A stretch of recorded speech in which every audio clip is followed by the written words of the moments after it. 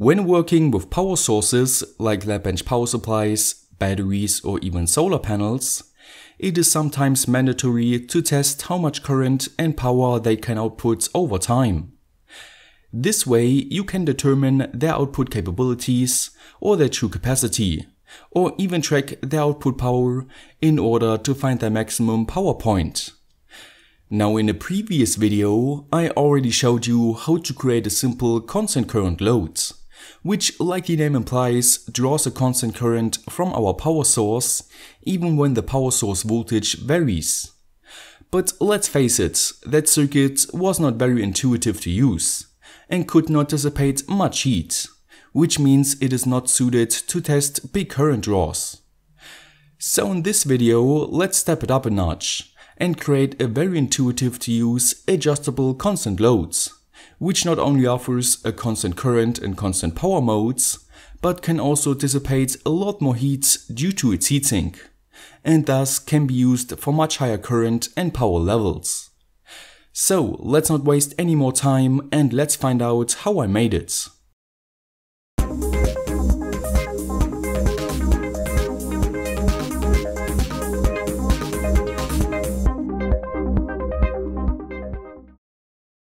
This video is sponsored by JLC PCB.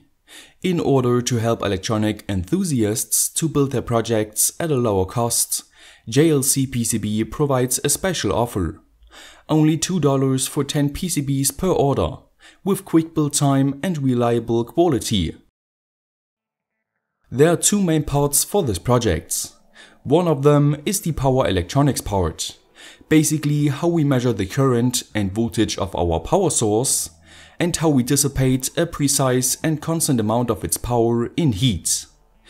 And the other part is the interface, which deals with how the system will input and output the data the power electronics require and produce.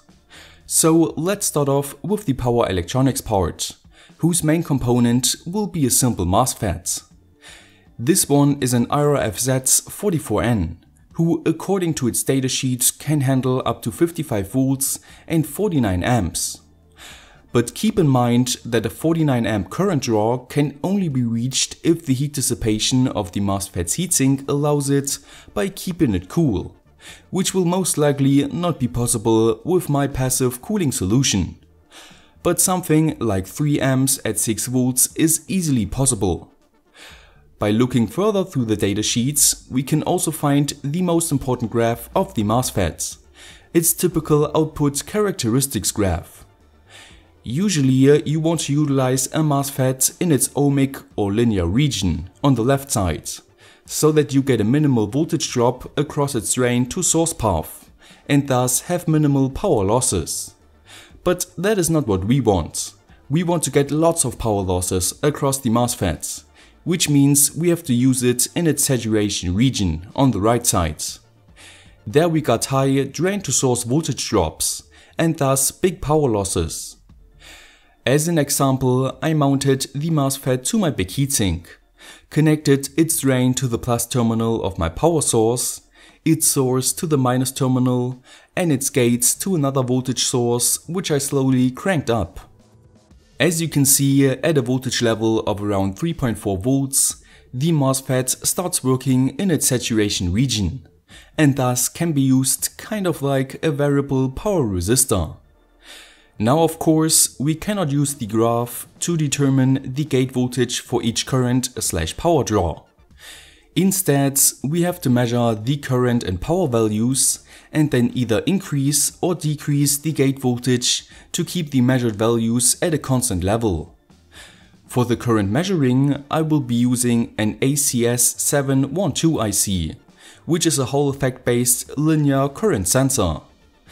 I went with the 20 amp version, which features a sensitivity of 100 mV per amp. That means that once we power the IC and connect a power source to its terminals, we can measure a voltage on its output terminal of around 2.502 volts at 0 amps, 2.602 volts at 1 amp, 2.702 volts at 2 amps, and so on and on.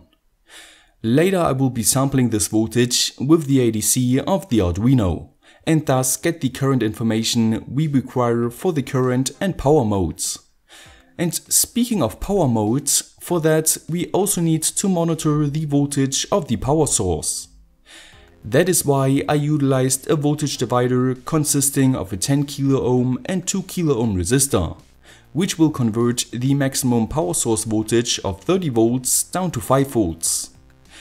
Once again, this voltage will then be sampled by the ADC of the Arduino. And just like that, we got all the measurement values we require.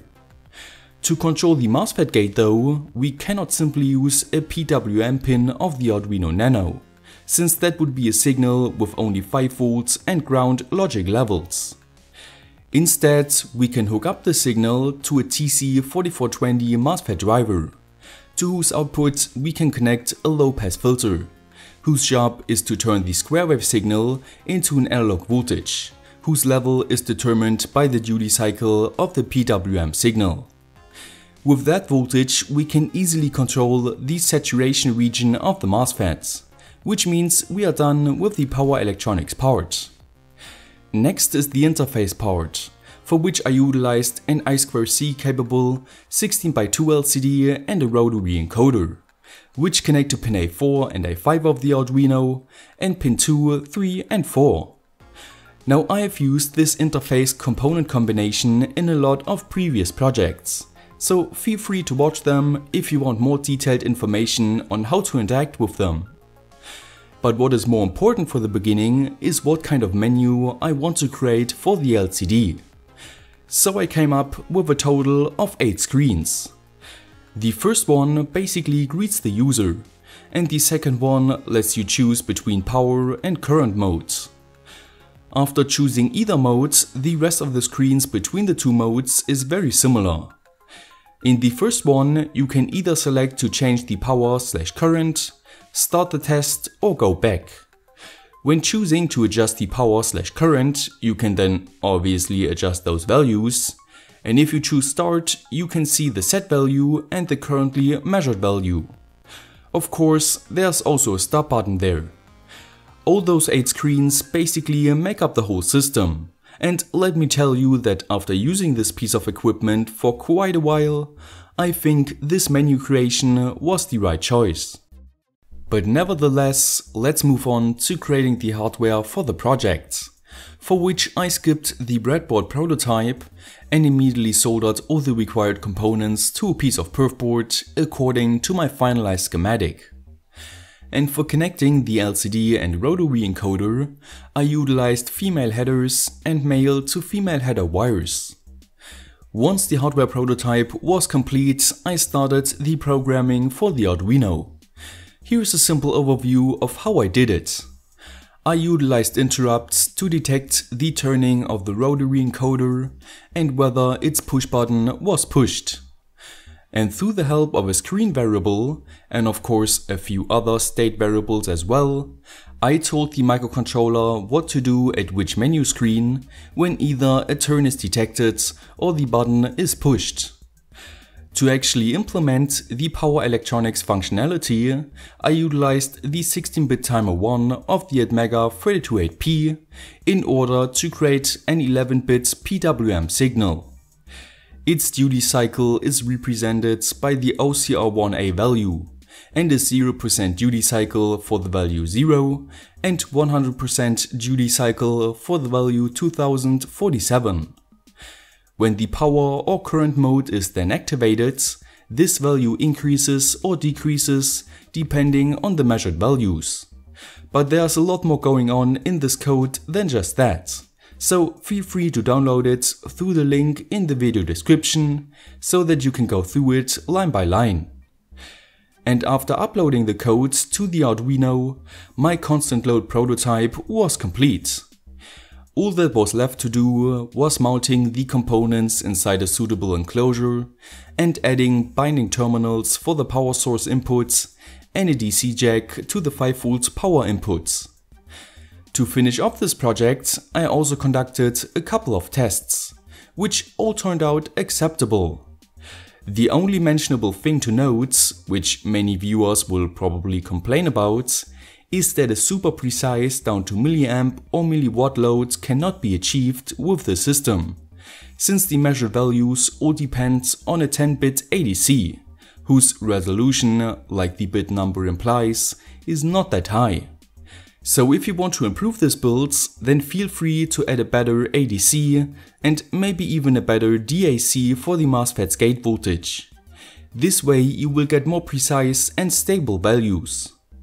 But overall, I'm still satisfied with the end results, and I will hopefully continue improving the software side so that I can get rid of those oscillating measured values. Anyway, I hope you enjoyed this video. If so, don't forget to like, share and subscribe. Stay creative, and I will see you next time.